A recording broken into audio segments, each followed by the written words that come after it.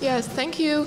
So I would like to present my research that I'm currently carrying out as the master student at my home university in St. Petersburg.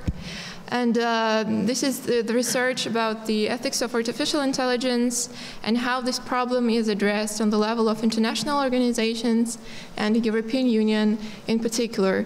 It's quite a theoretical, so unfortunately I don't have such an exciting visualization, but I still hope that you will share my interest to the topic.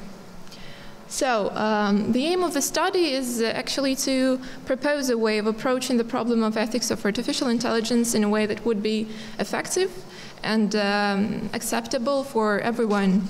And as far as artificial intelligence is used across the borders and the spheres of possible implementation is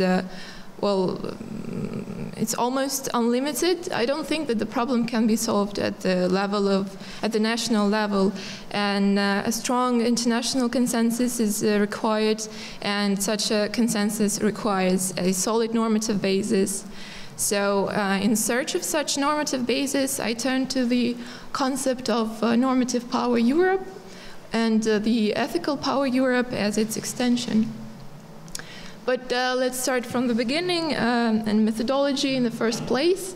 Here I follow the constructivist approach, which is common to political science and social sciences. And the main method is the discourse analysis of the European Union's official discourse and the rhetoric on the topic of artificial intelligence, mostly from the point of European and Russian academic discourses. And also I use the scenario method to show actually the possible steps that could be done to solve this problem. When I was studying these works regarding the topic of artificial intelligence's ethics, I found out that mostly, roughly speaking, there are two approaches to ethics. First refers to the consequences of the implementation of artificial intelligence on society, on nature, and etc. And the second is the problem of kind of an inner ethic that philosophers usually call the moral agency. And so the works in the philosophy and those works that refer to the moral agency, this problem, they say that moral agency always requires a certain level of self-consciousness, self-awareness, and also the ability to, or the awareness of possible consequences of one's critical decisions. But as far as we know, current existing architectures do not provide enough complicity to for any machine consciousness to arise, let alone the self-consciousness. And for that reason, we cannot say that artificial intelligence can become a moral agent. But there is a point of view that, for example, Brožek expresses in his latest work, that moral agency always, very important condition for moral agency is the recognition. So in other words, if, for example, an artificial intelligence is considered as a moral agent by society, then let it be so. It just has to follow some ethical principles, which I call the ethical algorithms. It's just the ethics, which is in a mathematical language, which can be understood by the machine. And of course, these ethical principles must be universally shared. And here's where the European Union enters the game, because, as I said, we need a normative basis. And I think that European Union is the normative basis because it is in international relations. It is a normative power, which means that European Union has the ability to shape the understanding of norms, of what is normal and what is not, by its like a positive example.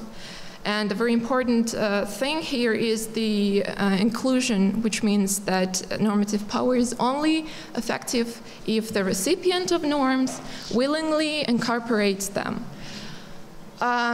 Another thing is the ethical power. It's more about the proactive work to change the world in accordance with one's vision of universal common good. But in both cases, the main values that underlie these processes are the values of tolerance, multiculturalism, the respect to human rights, and these same values are also true for the United Nations organizations. So for that reason, I think that one of the ways how these norms and ethical power Europe proceeds is that it proceeds through the institutions of the United Nations organization, and that's why European Union has also a solid institutional basis. So because of that, all that I have mentioned, I think that the initiative of creating such ethical algorithms and posterior implementation it in different laboratories across the world that are developing artificial intelligence systems. So the initiative should come from the European Union.